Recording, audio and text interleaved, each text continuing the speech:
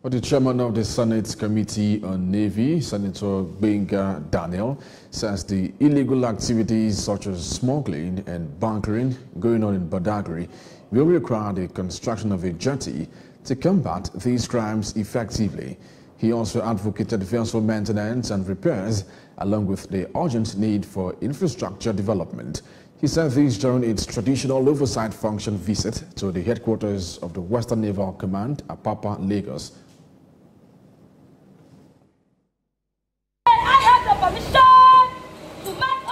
As a constitutional oversight function, the Senate Committee on Navy, led by its chairman, Senator Benga Daniel, occasionally assess the activities of the Nigerian Navy to be sure it is not only performing its responsibilities, but that it has the facilities to do so.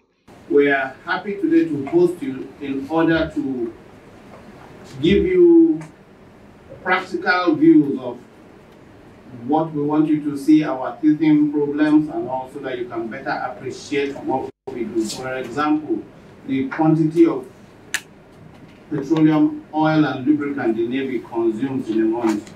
You will see why it's so large. So you will be better tempered to understand our problems and give us some approval.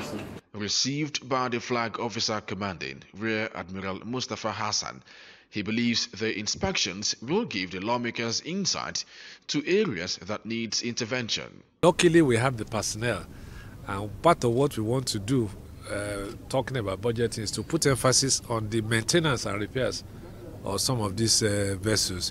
We are going to push that there is spare part acquisition, there is maintenance, and luckily, like I said, we have people who have capacity for that. In Badagry, they need a jetty very urgently, because when you look at some of what they face, especially with people who are doing illegal bunkering, illegal smuggling, all manner of illicit thing that's going on, without a jetty in Badagry, it's like it's an uphill task. So going back, we are going to ensure that we push as soon as possible that there should be a jetty constructed in Badagry very, very quickly.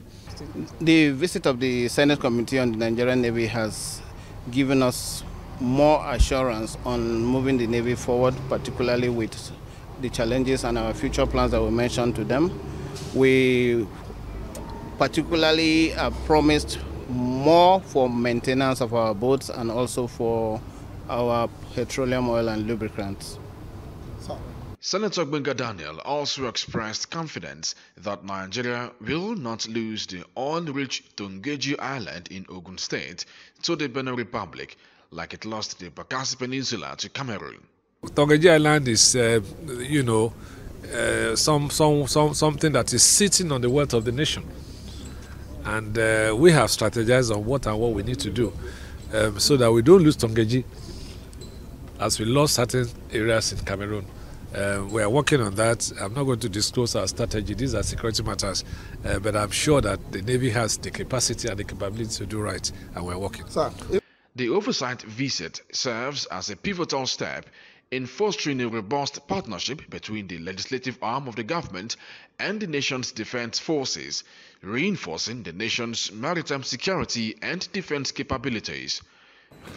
Victor Mbadeke, Silverbird News 24, Lagos.